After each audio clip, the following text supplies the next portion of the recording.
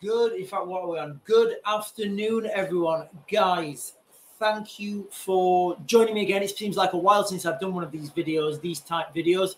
We've just been working so hard on getting the studio up and running. Everything's just been a nightmare. The weather's a nightmare. My roof is I live in a relatively old house. The roof always leaks. So we've just been battling on with day-to-day problems and, dealing with those. But what I want to talk about really quickly before we go live tonight is this chicken law that comes into force tomorrow.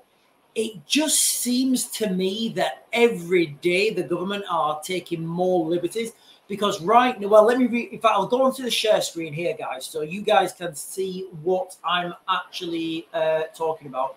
Basically, the government have come out now and they've said that if you keep chickens, you have to register them. Now, this to me sounds absolutely insane.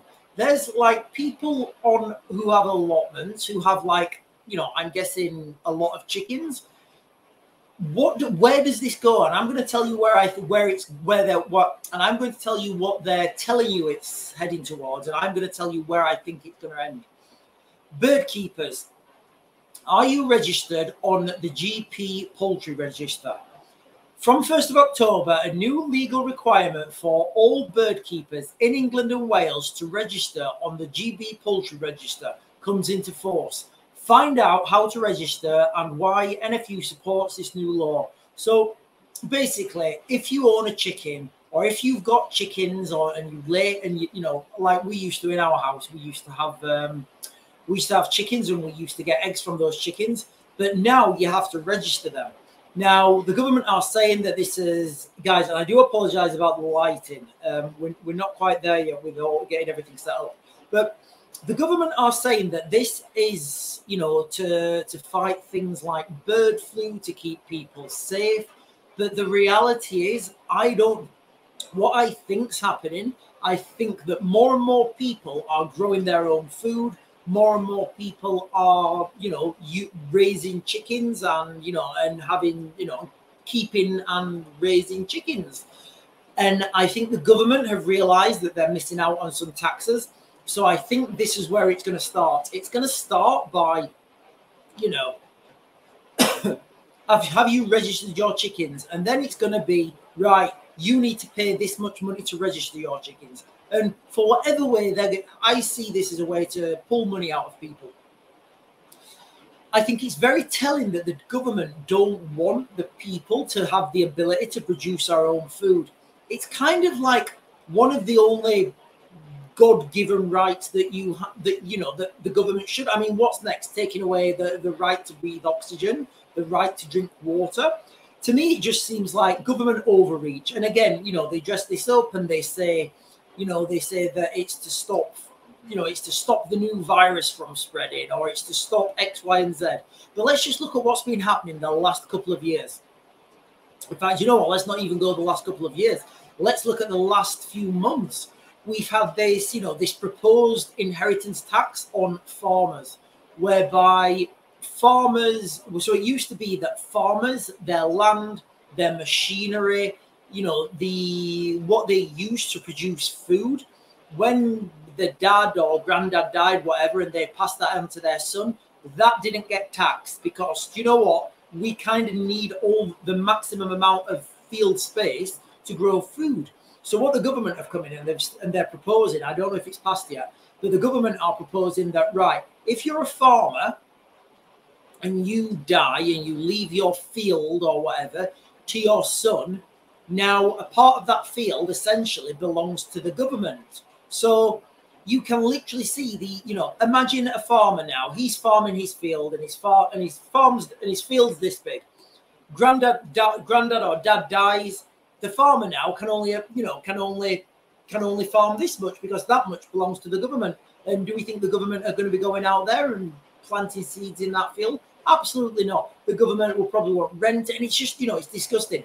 It really does seem to me every day and every time one of these laws gets passed, every time there's a piece of legislation that, encompasses the food supply, why does it always seem like somebody's trying to control our food? You can't actually see, but hang on, like there, just over there. If the light was different, you might be able to see over there.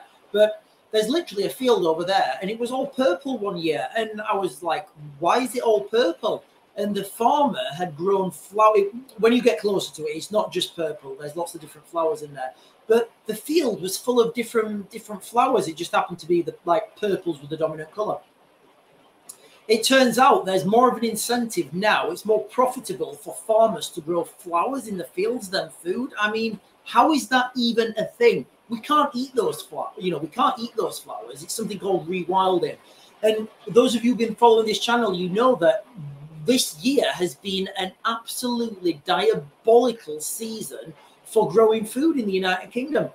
Right back early, like January, February, March, and I think April, maybe mid-April, we had one of the wettest seasons on record. So the farmers, they couldn't get out into the fields and they couldn't plant the seeds. You can't plant these seeds afterwards because there's just no point doing it because they won't grow in time.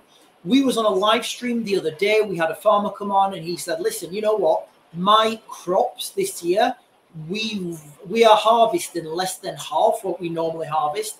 He also said the farms around him, they're not even going to bother going and harvesting their crops because it will cost more money for machinery to go and get those crops than it would do, than they would get back off them. So there's no point in that.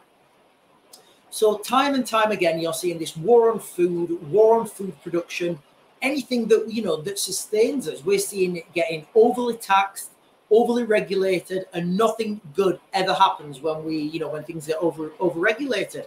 It was only last night we were saying that Keir Starmer wants to take back control of our lives. Is this how the government are doing it? Are they taking back control of our food because we can't be trusted to produce our own food? I don't know. I just, you know, I see, we used to keep chickens in our, you know, we used to keep chickens in our garden. We used to have 6 chickens, and that gave us more than enough eggs that we could, you know, we literally couldn't eat all the eggs. And that didn't cost us anything. And that's, you know, not only didn't it cost us anything, because, you know, they used to go around in the garden and they used to peck things or whatever they do, but we would take like bits of scraps of food down there. But that was giving us food for literally free food. And that, you know, so that's money that we wouldn't be paying on tax. Now, I think what the government are doing, I really do, I think this is the early stages of the government wanting to tax people who are growing food on their own property. Can you imagine the state? And again, guys, this is me just speculating at the moment. Can you imagine the state of dystopia if I decide to grow a cabbage in my garden and then the cabbage tax, I get a cabbage tax? Or then, you know, how do you police these things? Are we going to have a state of affairs where people, for example, at the BBC can do X, Y, and Z? I'm certainly not speculating, and they don't see prison time. And then John and Mavis, who've got a couple of chickens and they've not registered them, they're going to the gulag. 3-4 months ago, I would say that's absurd. But the reality is, the way we're moving and the direction we're heading in the United Kingdom, I wouldn't take it off the cards, guys. I really wouldn't. Don't forget, we are going to be live again tonight at 8. We're going to be talking about will Vladimir Putin launch a nuclear attack? There's lots of information coming out in that sphere, lots of opinions one way, lots of opinions the other way. We're going to discuss all of that. We're going to discuss a lot more. We're going to discuss the state of the United Kingdom, the state of the world. We are going to discuss everything and anything, guys. You guys put things in the chat and we'll talk about it. Anyway, guys, I'm going to back to grid. I'm going to get changed. I'm going to go to the gym and I will see you guys at 8. Don't be late.